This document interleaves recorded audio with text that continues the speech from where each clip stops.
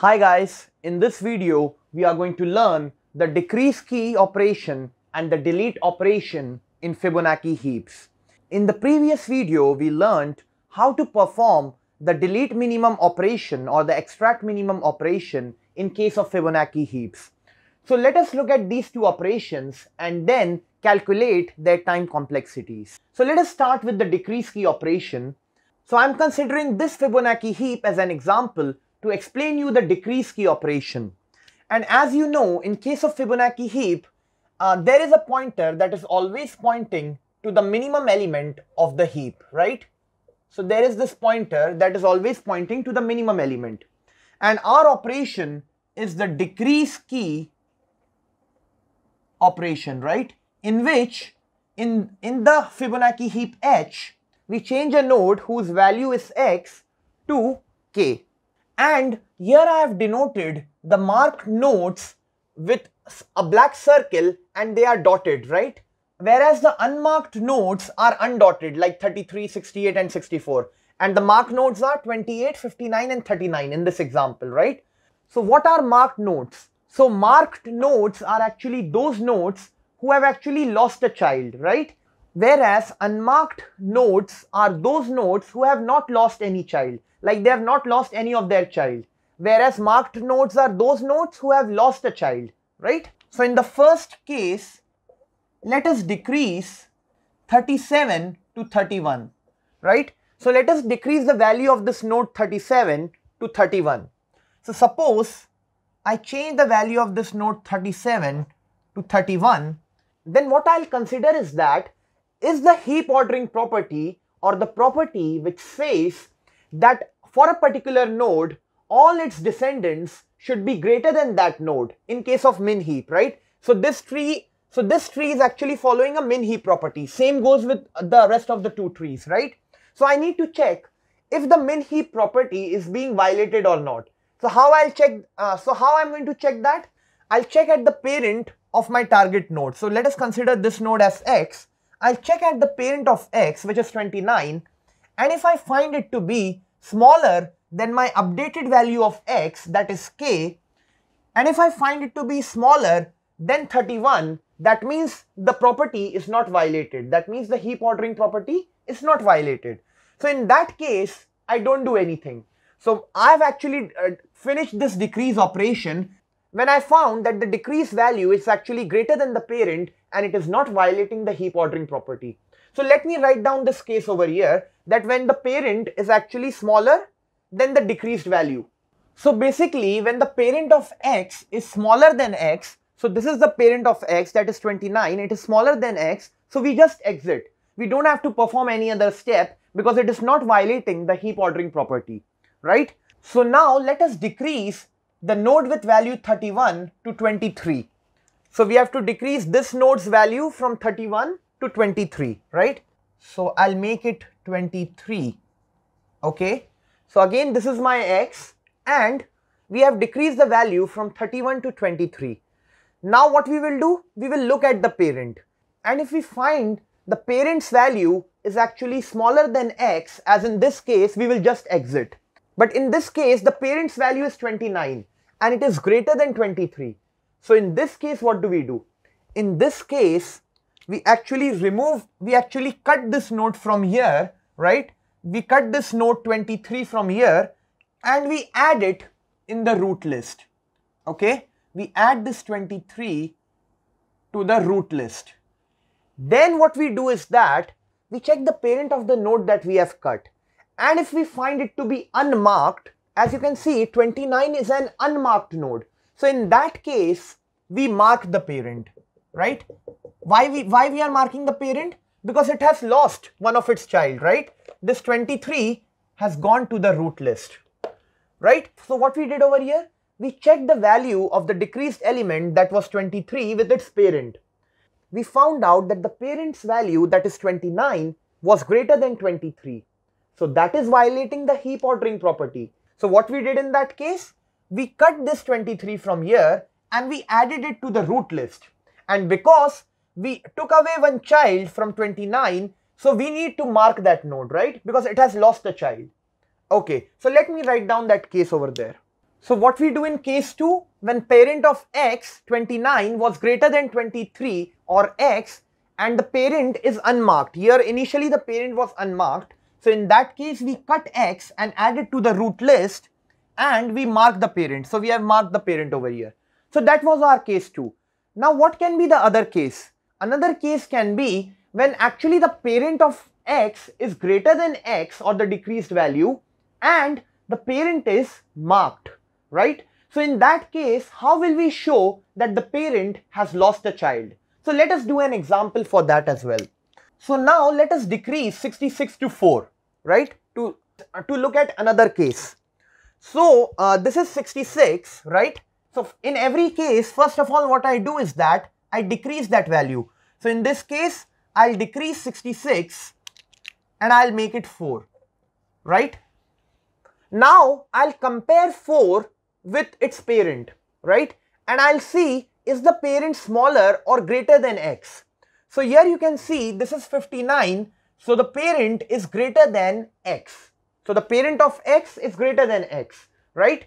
So when parent of x is greater than x, so we discard case 1, but the parent is actually already marked, right? So the parent is not unmarked, parent is actually already marked, right? This parent is already marked. So in this case what we do is that, first of all, we cut this node that has been decreased as we did in case 2 with 23. So we cut this entire node from here. So basically this entire subtree will be attached at the root, like how 23 was attached at the root. So this entire, because we are cutting from here between the parent and the node itself, so anything below it or the subtree rooted at x will be attached at the root. So let us do that. So we will attach it, the entire subtree, at the root, right? So as we have cut it, so we will remove it from here, and we will also cut the parent of that node, of that decreased node, and we will attach it to the root list, right? So we will also cut this 59 and we will attach it to the root list. And we will continue this process of cutting the parents and attaching them to the root list until we find an unmarked node, right? Let me write down the steps and then I'll come back and complete this. So in such type of case, what we do is that, first of all, we cut x and add it to the root list, right? So this is my x. So I cut x, or the subtree that is rooted at x, and I add this entire subtree rooted at x or rooted at 4 in my root list. So let me do that. So I add this subtree rooted at x in my root list, right? So this subtree will be removed from here. Then what is the next step in this case? So here there is a loop in which what I do, I cut and add parent to root list. So I also have to cut this parent and I have to add it to the root list, and then I have to unmark the parent. So the parent is initially marked, I have to add it to the root list and then unmark it, okay? So let me add the parent to the root list. So I'll add on this side, right? I'll add over here 59, and the parent is unmarked, right? It is not dotted. So the parent has changed from marked to unmarked. So I have to repeat this process until I find an unmarked parent on my path upwards or I reach the root list. So I have to repeat this process of adding the parent to the root list and unmarking the parent until I find an unmarked parent or I reach the root list. So now I'm over here. So again, the parent of this node that was cut is actually again marked. It is not unmarked, right? So what I do over here, I cut the parent, right? I cut the parent and I add it to the root list. So I add this entire subtree rooted at this parent or rooted at 28 to my root list, right? So let me add it over here. So 28 will come over here and it will be unmarked. I have to unmark the root of whatever I am cutting, and 29 will come over here. And this will be marked, right? I'm not unmarking this thing, the child, because I've actually cut this. This was the parent in the path upwards. So I'll remove it from here, right? And then we are reaching at this point, right? At the parent. Now I see that my parent is actually unmarked, and at the same time I have reached the root list, right? So we come out of this loop, right? So these were the three cases that we can encounter while performing the decrease key operation, right? Now if you try to analyze the time complexity of this operation, especially in this third case, right? Because the first two cases are actually taking order of one time, right? Both of them are taking order of one time, because in the first case we are just exiting by after decreasing the value, and in the second case, after decreasing the value of x, we are actually cutting that node and adding it to the root list. So that will take constant amount of time. But in the third case, after decreasing the value and cutting it in the first step, we are actually going into this loop. And this loop, how many times can it run? It can run of the order of the number of nodes that we encounter on our path upwards. And that is equal to the order of the height of our Fibonacci heap. And the height of the Fibonacci heap can be order of n, right? When n is the number of nodes in the Fibonacci heap. So the height can go as much as the order of n, right? And in each iteration, the operations that we are performing, that is cutting the parent and adding it to root list and unmarking the parent, these are actually order of 1 operations. So our total time complexity is actually order of 1 into n, right? Because a number of nodes, because the height is actually order of n. So these operations, so these iterations we can perform n number of times. So this is basically order of n. But this is the asymptotic time complexity. But let us look at the amortized time complexity of the decrease key operation in Fibonacci heaps, as it gives a tighter bound and a better estimation of this operation. So as I have already told, the potential function of Fibonacci heap is T of h plus 2 into m of h, where T of h is the number of trees in the heap and m of h is the total number of marked nodes in our Fibonacci heap. So we have already learned how to calculate the amortized time complexity using potential method in my previous videos. So this is equal to amortized cost is equal to actual cost plus change in potential, right? So now we are considering only case 3, because case 3 seems to be increasing the time complexity of this decrease key operation, right? So just think of one iteration in this loop, right? So in one iteration, as you can see, we are just performing order of 1 operations, right? Both these are order of 1 operations. So the actual cost is order of 1, right?